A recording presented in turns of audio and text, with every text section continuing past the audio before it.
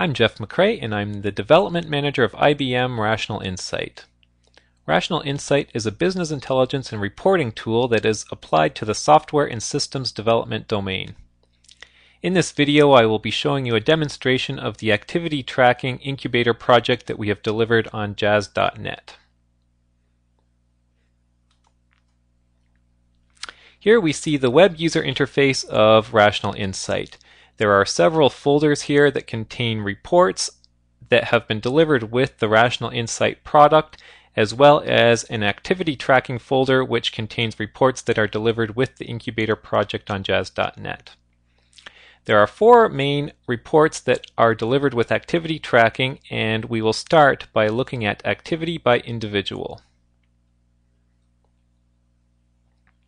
Here we're provided with a filter so that we can narrow down the range of results by owner or by date, but I will leave the filters as is so that we can look at the full range of information that's available.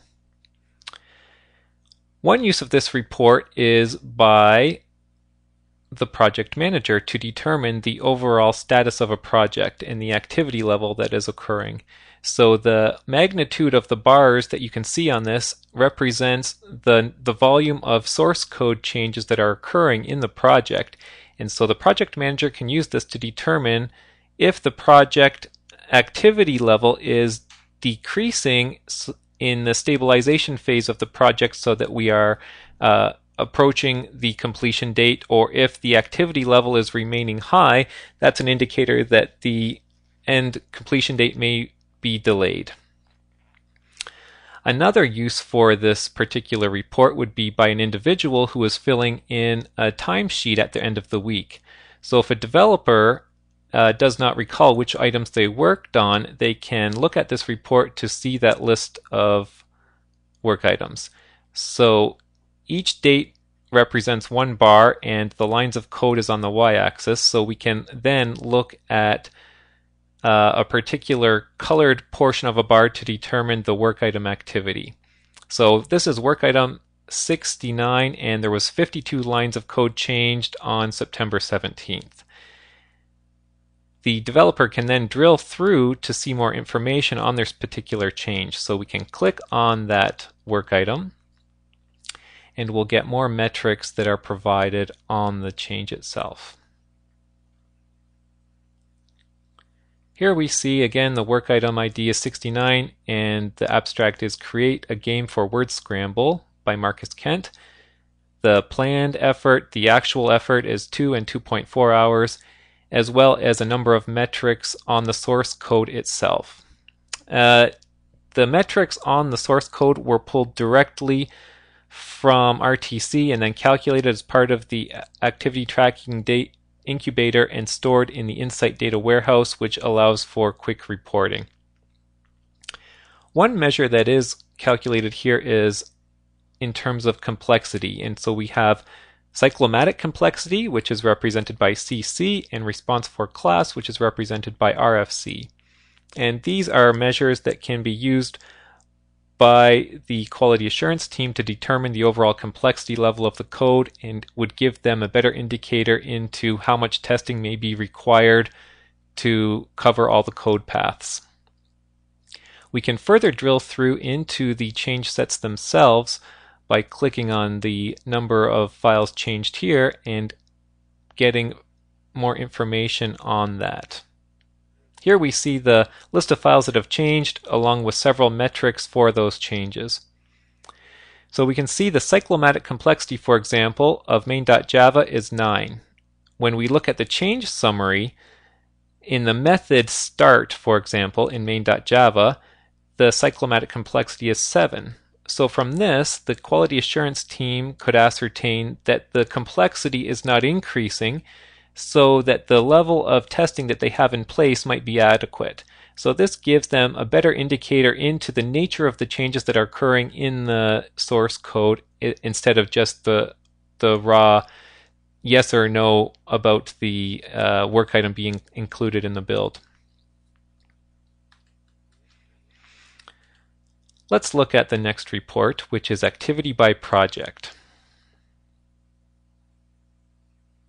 Again, we're provided with some filters, and we will bypass this so that we can see the full range of information. A program manager may be interested in this report. If there is a case where there are 3 projects being managed and they are all expected to have equal funding, the program manager may expect to see a similar amount of activity occurring across the 3 projects. In this case, we can see that the lines of code changed varies drastically between the 3 projects, and word scramble takes the majority of the activity, whereas calculator and JUnit project seem to be neglected. So if there is an expectation that they are supposed to be equal activity, the program manager can then use this data to dive into the situation further to determine what's going on and make appropriate decisions to get the projects back on track.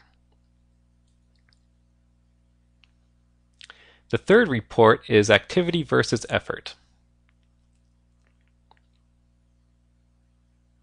Again, we have further filters we can use to look at specific owners or work item types, or even within a specific project. But we will look at the full range of data that's available in our data warehouse. And this provides a scatter plot, which is a good visual indicator of clusters of work item points in actual effort versus lines of code. This allows the viewer of the report to look for outliers. So we can see, for example, there's one work item out at the end here which shows that there is 80 hours of actual effort spent, but there were 0 lines of code change. So this may be something that the development manager may want to look into to determine why that happened. That's a lot of effort spent for very little change that occurred. At the other extreme, we have a case where we have a work item where there was 8 hours of actual work spent and 200 lines of code changed. And the development manager may want to look into this as well, but for different reasons. Maybe this developer is an expert or very efficient in the code that they have delivered and can share best practices with other team members so that the overall organization can improve their productivity and success rates.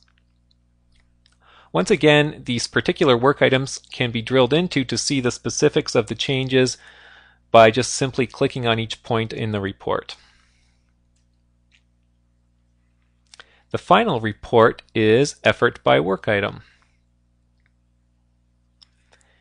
And this one allows the organization to get a better view into their estimation skills. So from this, we can see that the average planned effort is 5.08, whereas the average actual effort is 5.18. So overall, as an organization, we can see that the estimation skills are actually quite good. This means that the organization gets better visibility into the true nature of the project status because we know that the estimates have historically been accurate. Where this gets interesting, though, is when we dive into the estimation skills of a specific developer. So if we look at Rick Ewan, for example, we get the report of his estimated effort versus actual effort. So here we can see that his average planned effort is 5, whereas the average actual effort is 7.2.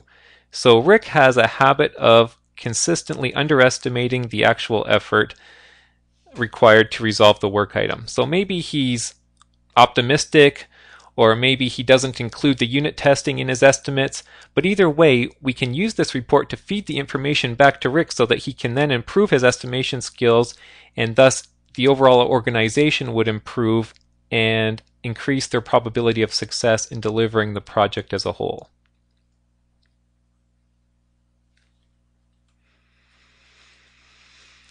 So that has been the activity tracking incubator demonstration.